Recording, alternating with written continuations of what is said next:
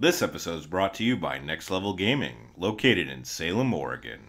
Take your gaming experience to the next level with their stellar inventory of Magic the Gathering singles, Warhammer 40k miniatures, and overall great customer service. Next Level Gaming. Take your gaming to the next level. Hey,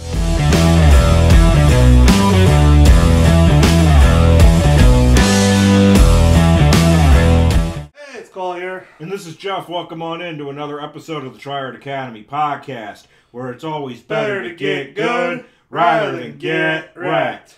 And this episode's a special one because it involves a deck tech from our executive officer, Cole, here.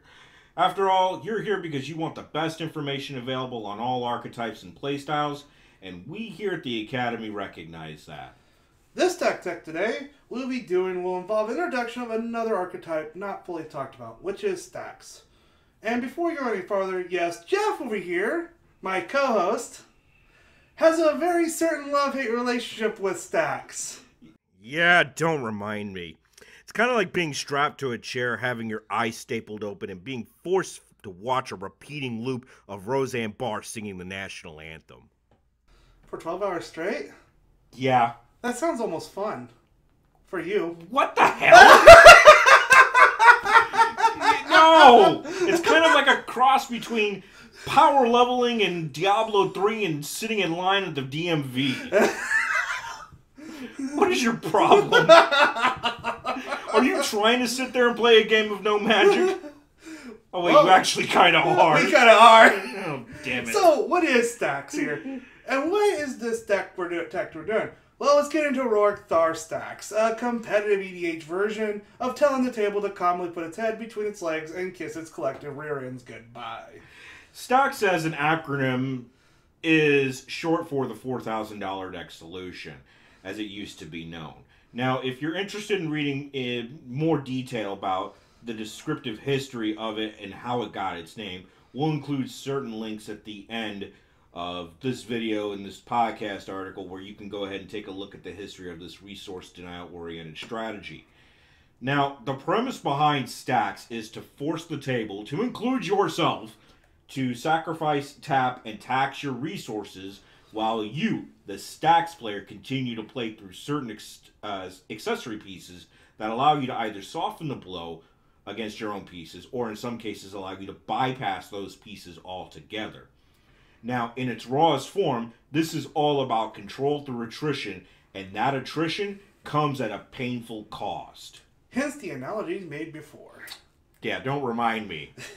Part of what makes a stack deck effective can be found in how the Stax itself deck is built, which is with the Stax pieces given in mind in order to walk around your own restrictions. And this is where Ruric Thar comes in. This is my boomstick! Ruric Thar is a 6-drop, 6/6 commander with Vigilance and Reach. States whenever he must attack during each combat if able, and, the most important part, whenever a player casts a non-creature spell, Ruric Thar deals 6 damage to that player. Yeah, no, universally that is a painful thing to deal with. It's not saying that you can't play the stuff, it's just saying pay your taxes. Yeah, and not a good way either. No. That's like saying pay your taxes with interest. Oh, by the way, you haven't paid your taxes yet, but we're going to make the due date for your taxes today just because we can. Yeah. And by the way, this is not taxing a resource that you don't worry about half the time. This is taxing a resource called your life total. Yeah, taxing your life total is never a fun thing, especially if you're playing any sort of a ad nauseum variant deck. Or even Doomsday, for that matter. In some ways, yeah, depending on what you're usually using to go find. And more often than not, if you're using any sort of a Doomsday pile that involves Laboratory Maniac, you're often trying to play with cheaper, free, non-creature spells. So yeah, that's going to really hit you. Yeah. But, after all, this deck seeks to maximize accessing it through not only through eliminating the number of non-creature based spells, but maximizing the number of creatures in this list. Yeah, people, we're playing creatures in cEDH. Not just a handful, a lot of them. Yeah, this is no ordinary convenient smart, is it? This is S-Mart. So S-Mart is a cEDH one-stop shop that would make Ash Williams weep tears of joy at the overabundance of bargain price tools. And these tools are the kind of tools which are sure to make your enemy squirm faster than you can say Clatu, Verata, Nictu. Speaking of tools, let's get to them. Good answer. So as with any blue-collar job, there are certain tools of the trade that you have to master in order to get good at your profession. In this case, it's our stacks pieces, and more importantly, sequencing your plays so that way you can walk around them. In this case, in my deck particularly, I have over 16 pieces. Not counting the general, of course, who in themselves are a barrier in playing unfair Magic. In specific, some of these pieces are such as Null Rod, Possibility Storm, Stranglehold, Trionosphere, Manglehorn, Orb of Dreams, Blood Moon, Lodestone Golem, Thorn of Amethyst, Phyrexian Revoker, Magus of the Moon, Scavenging Ooze, Harsh Mentor, Graph Digger's Cage, Root Maze, and Urabrasta Hidden. You know, the common theme that these pieces each have is that they individually cause problems for your opponents by making life harder for them. Null Rod is a great example of this because many of the fast combo decks out there use artifact mana to propel them forward. Guess what Null Rod does? Absolutely nothing.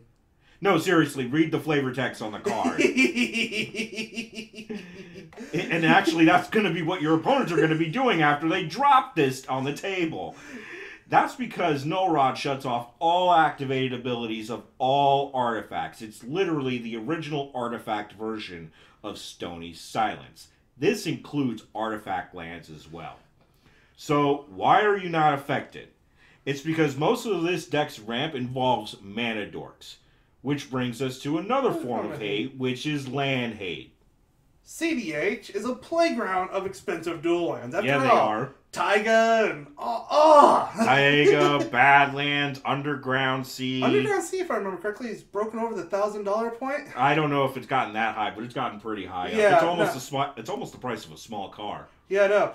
So, we don't have to worry about this, considering we run cards such as Blood Moon and Magus of the Moon, which are like, hey, buddy, are you explaining expensive lands over there? No, you're not. Nice mountain, buddy. Yeah. Yeah, no, a lot of the land base here is geared towards green to include the dual lands. And if anything, having cards like that won't hurt you so much, as it actually kind of helps you fix your mana base along the way in the process. It actually does. Believe it or not, it actually fixed up for one of our win cons, actually, who actually has one of the most ridiculous constant casts. Yeah, he does. But let's say worst comes to worst, okay? And things are looking grim for the home team. What do we do here? We can just blow up everything with Obliterate and Jackal Hops and start over. But even better, let's say we want to make a blue player rage quit. How do we do that? Cycle Decree of Annihilation in response to them playing a Pact of Negation. Yeah. And by the way, just to let you know, this could usually be done by usually turn 5 or turn 6. Yeah.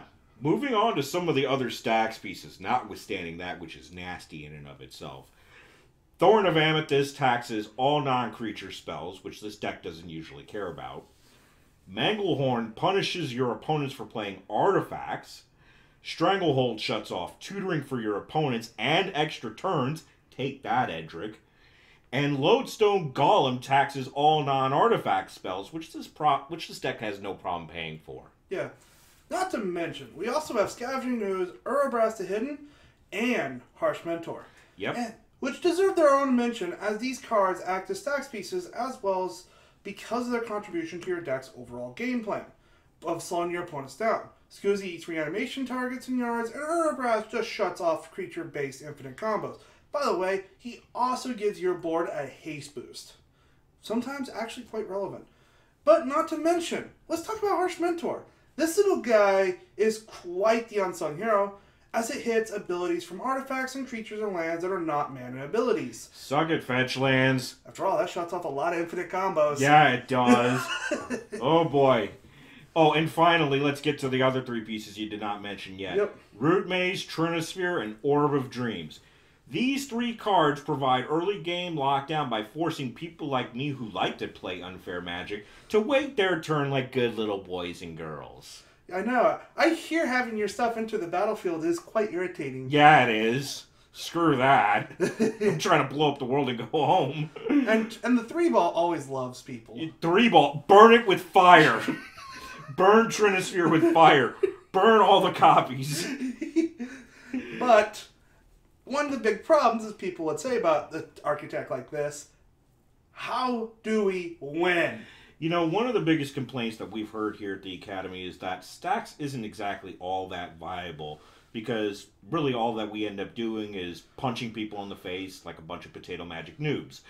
Luckily, however, we've managed to fix that issue. Welcome to your win cons.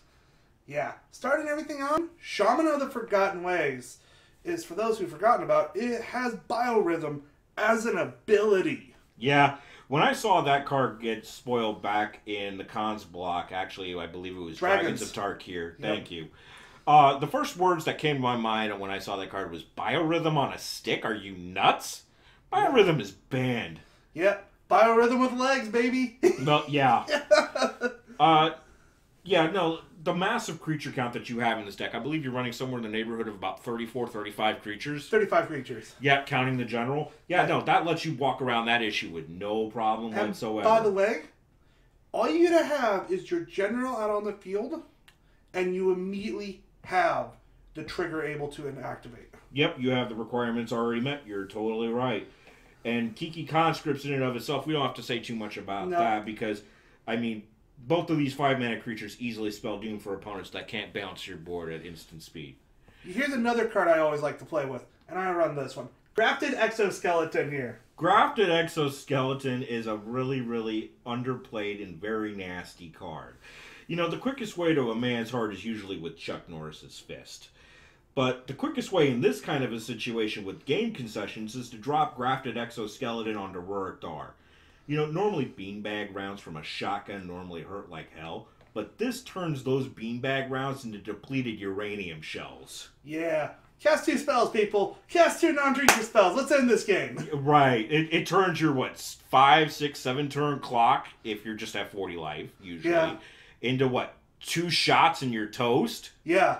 Yeah, that's pretty One nasty. shot and you're locked out. Yeah, 1 shot, you're locked. Right. Yeah. So, remember those land destruction spells of ours? There's a creature in here that I want to touch on briefly. Titania, Protector of Argoth. You know, that creature in and of itself is a really beautiful creature and very much slept on card. So, it's kind of hard for your opponents to fight back post-board wipe, because with Titania on the field, if you drop a mass land destruction spell, you get an army of 5/3 elementals literally at your beck and call, ready to convert your opponents to Jehovah's Witnesses.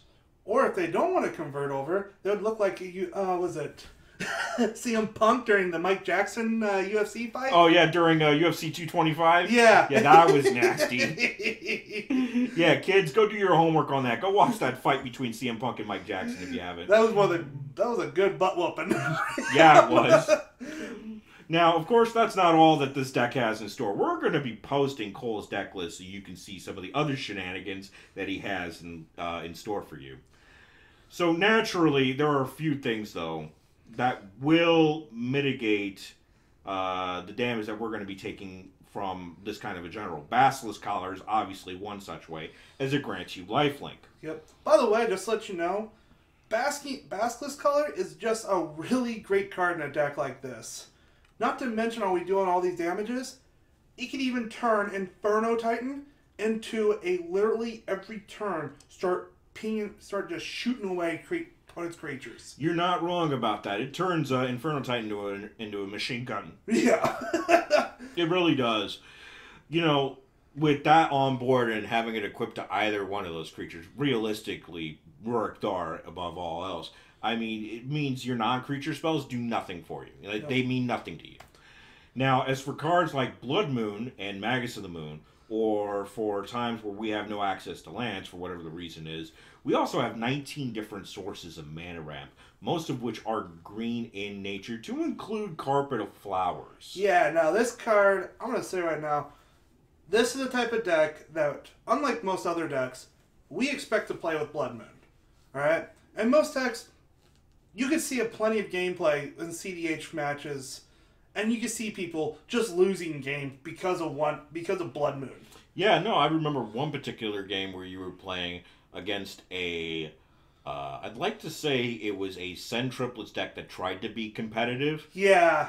And I remember how quickly you locked that person out on turn 2 using Magus of the Moon. Yeah. No, it was actually Blood Moon that you used. Yeah, I used Blood Moon. But yeah, no. But this guy literally sat the rest of the game fumigating because he literally couldn't do anything else. His entire mana base, except 3 lands in his entire deck, We're all non-basics. Yeah. Like, really? How did you not plan for that? Exactly.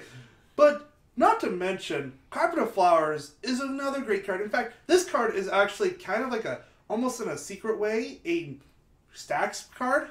Yep. Because most blue players, once they see a Carpet of Flowers at the board, a lot of them get deterred of playing Islands. the islands. Even their dual land islands. Yeah. They get deterred from playing them, and it's like, go ahead, set yourself back on mana intentionally. Yeah, no, you want to see a blue player squirm. Drop Carpet of Flowers turn 1 and watch what happens when you use that Carpet of Flowers. Just buy you back all of that mana. Yeah. And to support this further strat with Blood Moon, we also run 11 basic forest. And 5 basic mountains. Sorry about that. Oh, don't worry about it. To actually set up our basic mana base. In fact, those 11 basic forests, we typically want 1 or 2 of those per game anyway. Not to mention, like any cEDH deck though, we do run a plethora of non-basic lands. In this case, 19. But not to mention though, if you look at some of these lands, you might realize though that some of these lands that do not generate any color or mana particularly, are there for the pure utility value. Not to mention, Scavenger Grounds for exiling graveyards on the stack. Yeah, that's pretty nasty.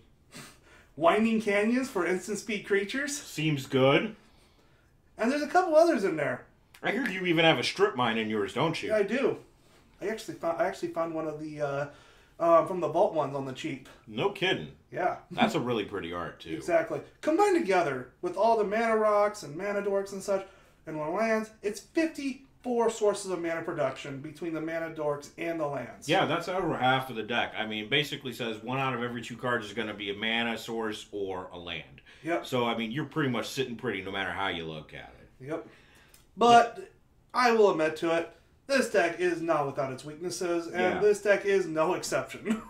Yeah, you know, in specific creature-based matchups where creature-oriented combos are the path to victory, along with extremely fast combo decks like 4C Breakfast Hulk, Shimmerzur, Sidisi Ad Nauseam Fishbowl, which has about a 60-40 matchup against Ruric Thar Stax, can't cause problems for the deck to keep up, especially with a fast start. Yeah.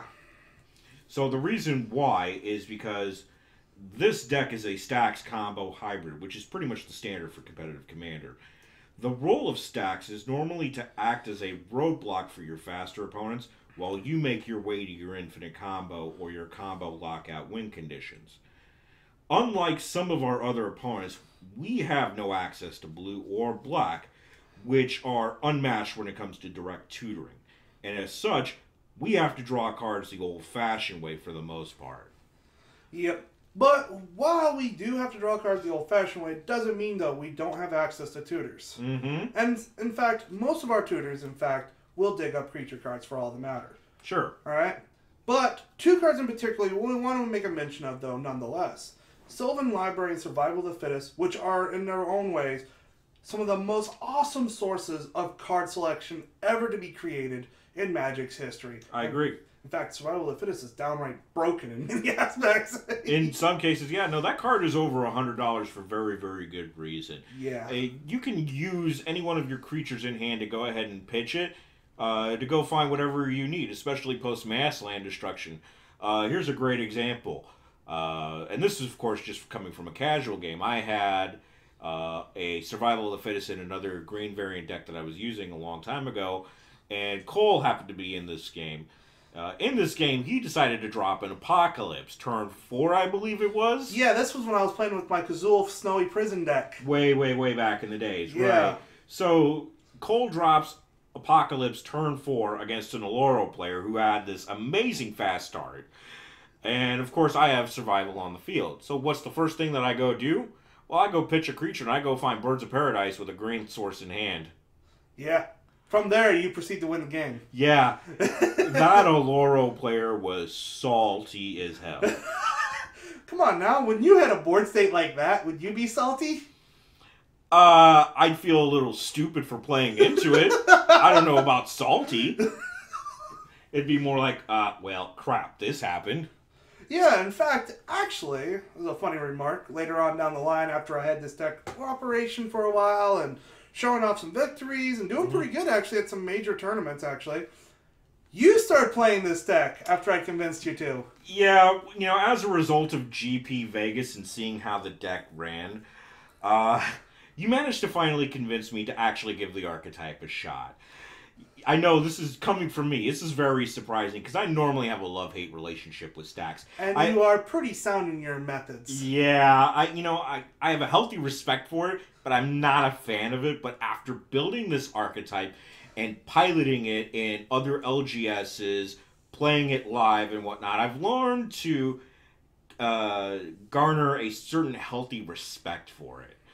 And in my list, which we will also provide, my list is similar to Cole's, but it has a stronger emphasis towards the Splinter Twin combo, and it also includes a creature-based Splinter Twin conga line starting with Imperial Recruiter.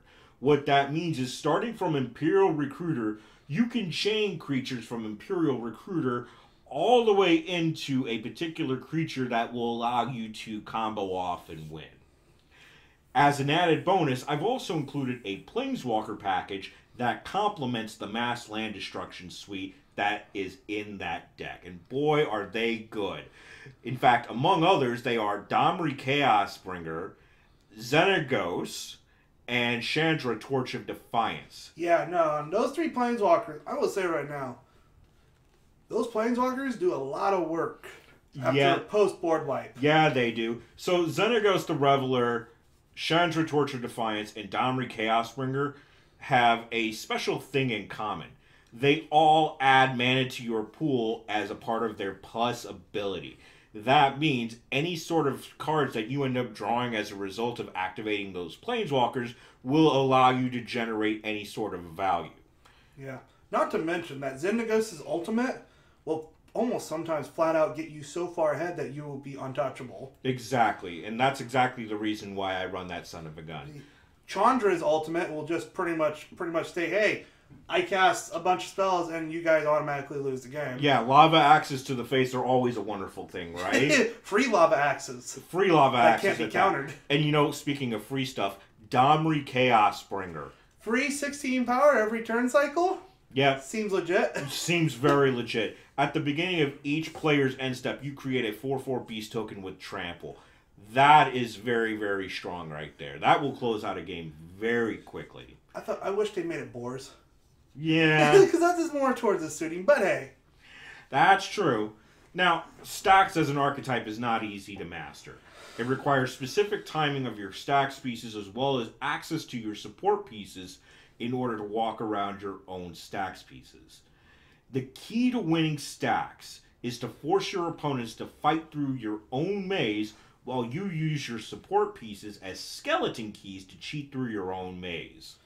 Which brings up the question to be of the general, why Ruric Thar? The short answer is that his abilities lead him to be a very powerful punisher, both inside and outside of combat. And since Stax is all about attrition through resource denial, what better resource to deny than someone's life total? Yeah, attrition wars are never easy to fight, but with enough experience in tuning, you too can master the challenging path that is Stax. Now, that's all the time that we have for this episode of the Tryhard Academy. We will be posting the full deck list for myself and for Cole via Tapped Out in the references section below, so that way you can go ahead and see the decks in full detail. And if you like this content and you would like to see more of it, feel free to like, share, and subscribe with your fellow friends, and share this podcast with your friends as well. And as always, shop smart. Shop S-Mart.